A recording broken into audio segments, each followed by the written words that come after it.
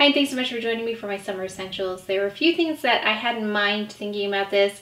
SPF, first of all. Second, it's just making sure everything doesn't melt off in the hot weather. And then thirdly, comfort. So if you'd like to see what those things are, please keep watching. I do like to start with an exfoliant because my skin does tend to get a bit more texture. I don't know about you, but I do notice in the summer I get much more texture, so I do exfoliate, although my skin is sensitive. So even though it has more texture, it's more sensitive. I think because there is a little bit more sun exposure. So I use this Tatcha Polished Gentle Rice Enzyme Powder.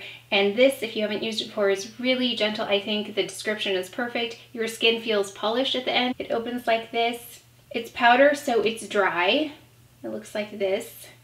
And you just, its directions are, add about half a teaspoon, probably this much, into wet hands, add water to create a creamy film, massage into wet face for about 10 to 20 seconds, and avoid the eyes. Really, really gentle. I'm trying to put this back in. I've talked about this before, but I just find myself using it more in the summer than any other time.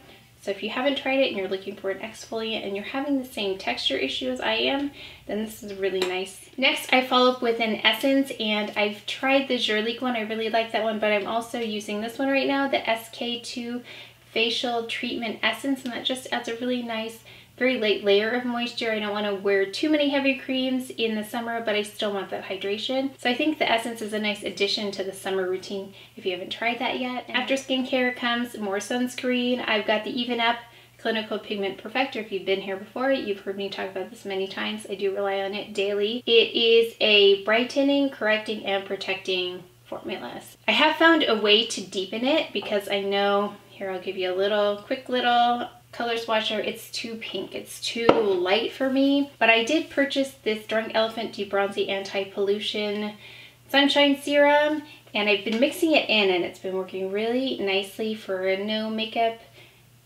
kind of look. Actually, yesterday I had to run a really early errand, so of course I want to go with SPF, so I just mixed these two together. Here's the bronzer, and I just mixed the two together, and it was more like my skin tone. I didn't have to put anything on top of it. So if you have the Even Up and you are looking to just deepen it up a little bit, adding something like this is really nice. I'm really liking that, although I did try filming with this the other day. It does not look great on camera. It's a little bit too reflective, a little bit like Tin Man. Another alternative to that product is the NARS Smooth and Protect Primer. It's an SPF 50 as well. So it doesn't have the same qualities as the Even Up. It doesn't act on your skin, but it does protect it, and it's a really nice texture.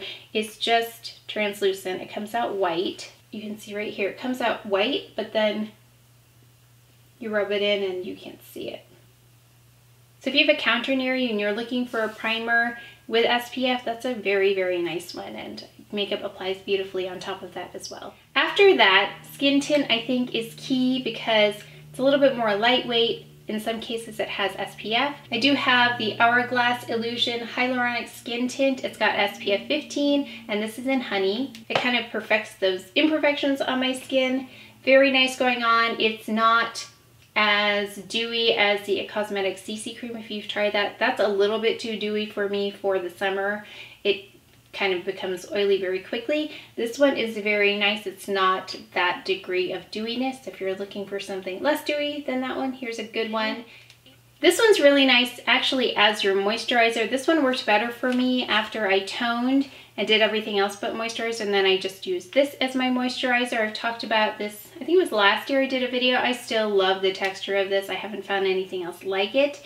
It's the Renewed Hope in a Jar Skin Tint, and this one is in 7.5 honey, which is why I still have it, because it's a bit deep for me. I use the other one, the one just below that tan. Oh, I can't remember. I'll put the color that's a better match for me down below. It's a deep, very deep honey color, so it's deeper than my skin tone. It would be too dark for me to wear on its own, although I would mix it into other things as well. So it works well with moisturizer, but it works even better when I use this as my moisturizer. It looks really skin-like. Concealer. I've been trying this one out just to see what else I can do with it because it has SPF in it. So it's a Clé de Peau. It's the reformulated concealer in honey. I didn't realize actually when I did the video that they had added SPF to it. And I know a lot of makeup artists like this, and they were concerned that the SPF would affect it, but From what I've read, it has not, and what I like about it is that it has SPF in it. Most concealers don't have SPF, but I do mix this in with the Urban Decay Color Corrector in Deep Peach just to deepen it up, and then I will use it on my darker areas. But for now, I just use it under my eyes.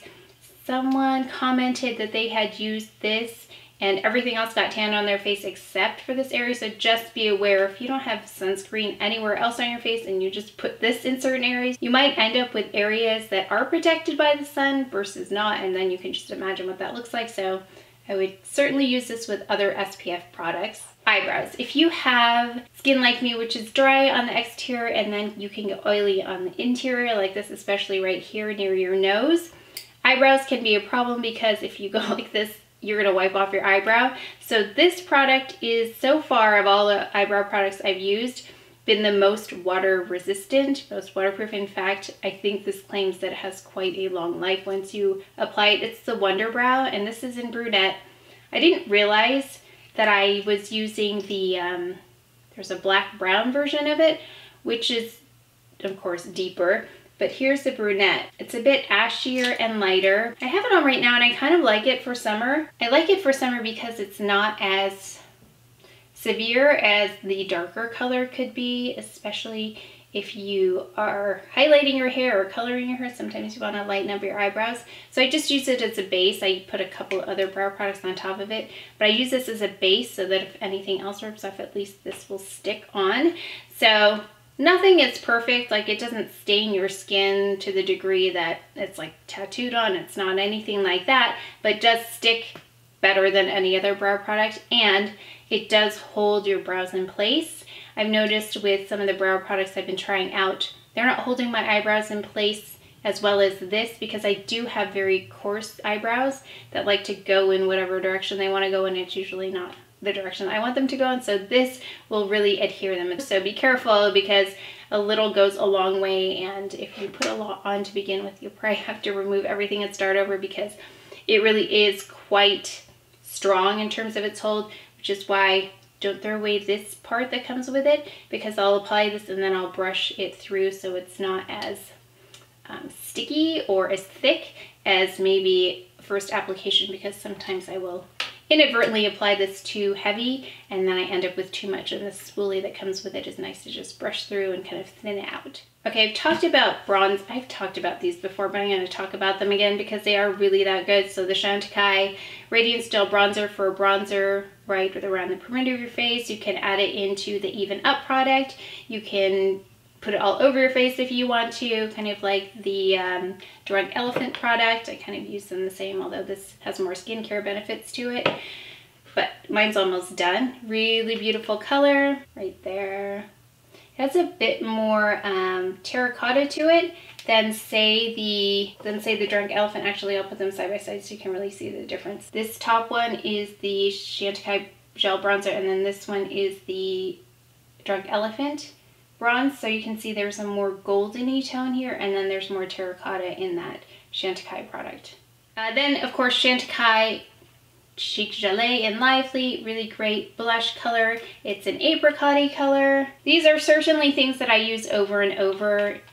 Another great one is Bobbi Brown, the Pot Rouge for lips and cheeks, and this one is in Blushed Rose number 3. This one might be a trial size. I can't remember. I don't think this is the full size, but the color is very, very pretty. It's like a dusty rose, but a little goes a long way here as well. Next, for Luminaire, I do rely on, of course, a cream formula, and it's a Tom Ford Shade Illuminate. This one right here. I don't use this as much, but I use this quite a bit, and I will apply it over powder. For eyes, sometimes I just like to add mascara and just even out my eyelid color, so I will go in with the Laura Mercier Caviar Stick Eye Color in Caramel.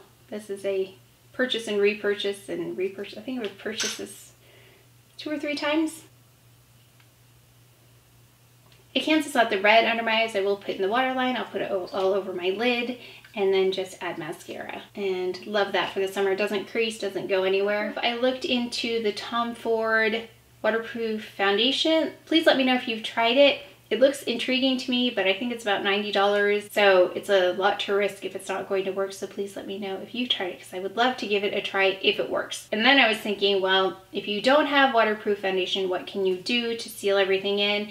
The All Nighter Setting Spray by Urban Decay, it says by Scandinavia, so there's a relationship between the two because Scandinavia, I know, is known for their setting sprays. So this is easier to get a hold of. This is, again, by Urban Decay. You just spray it on your face when you're done. It kind of melds everything together and seals it in. It extends the life of your makeup. A great waterproof eyeliner is by Chanel. It's their waterproof eyeliner. And this one is in Terrosa. I love this color, but their other colors are good as well. It's very soft going on. It doesn't tug. And mine's lasted for a while. And if you're looking for a nice waterproof eyeliner, this one's great. This one's almost out, you know, right at the end there, which I'm sad about because this color is beautiful. Right there. It's like a plummy color.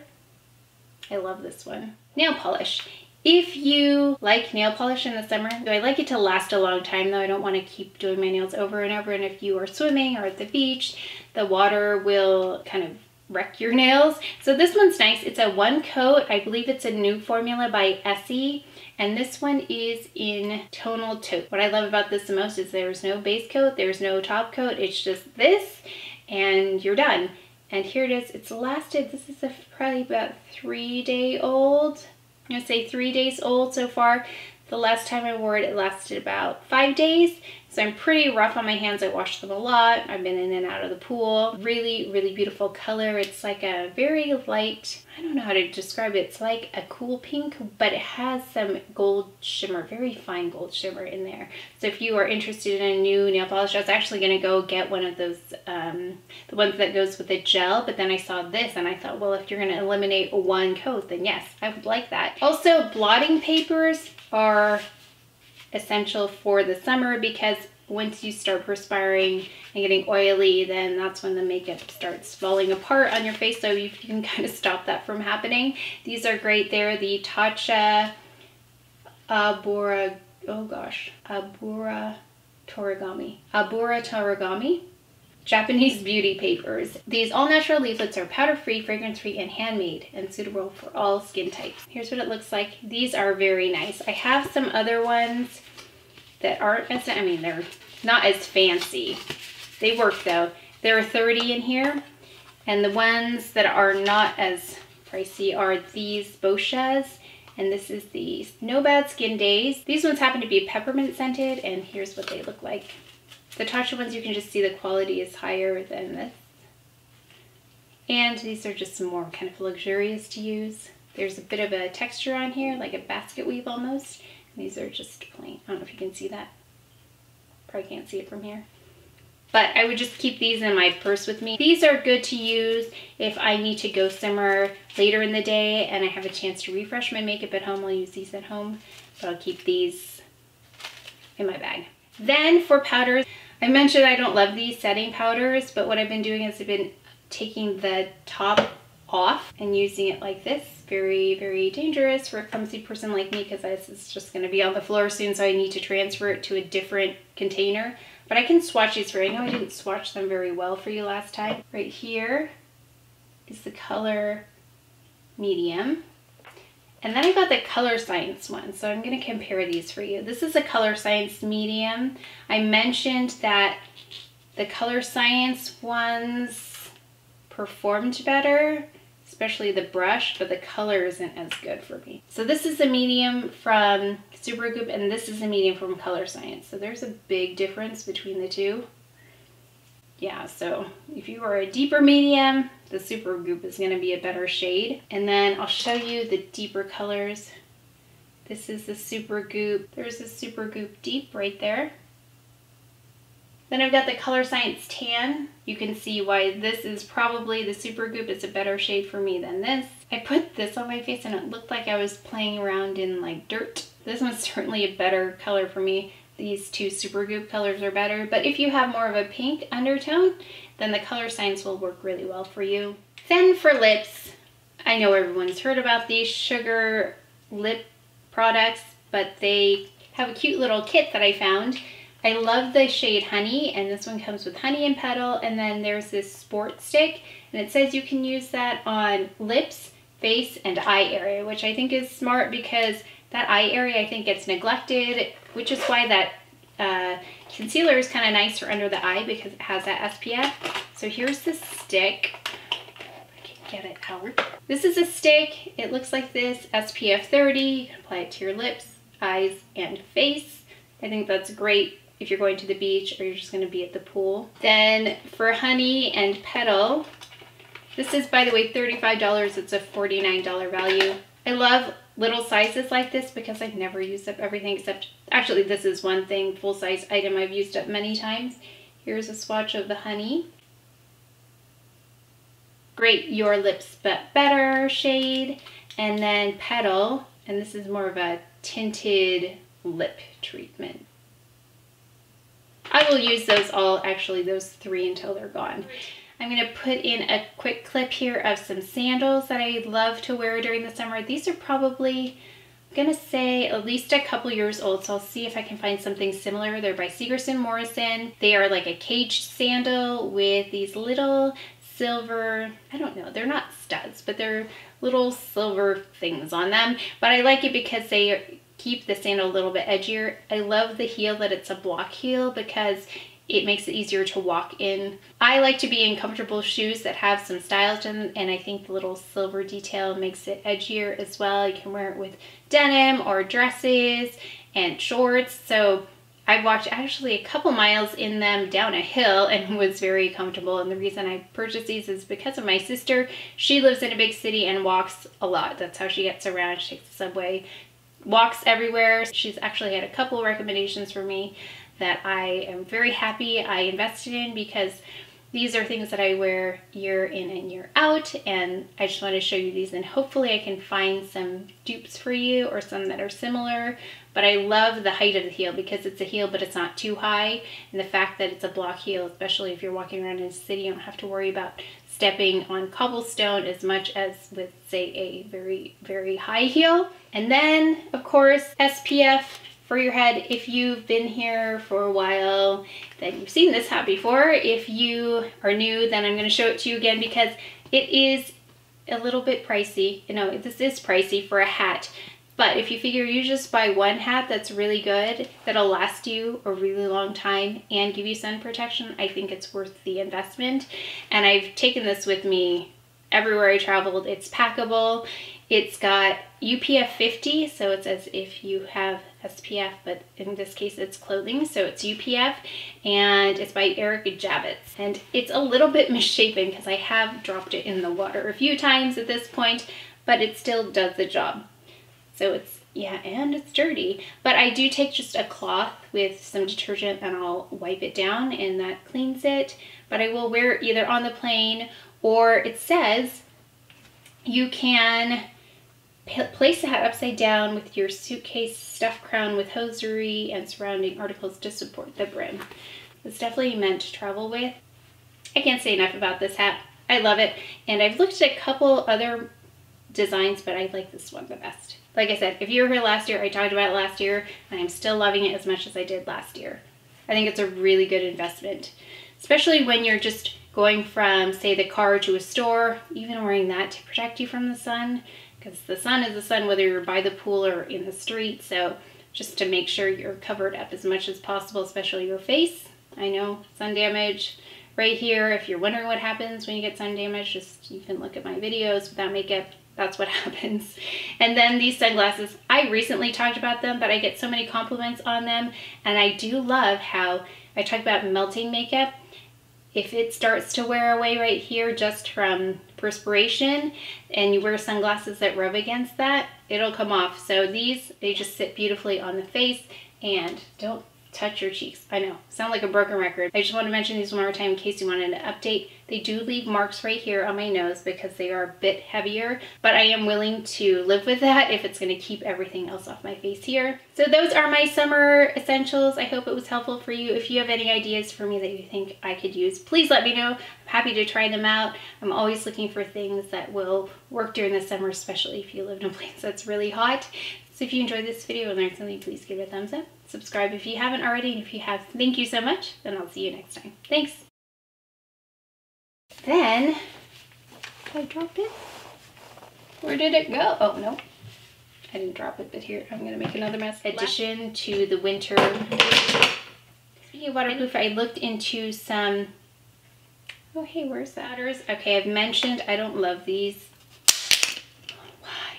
And then, of course, it's under here. And then we've got the messes. Then I, the stick. What the, oh my gosh. Okay,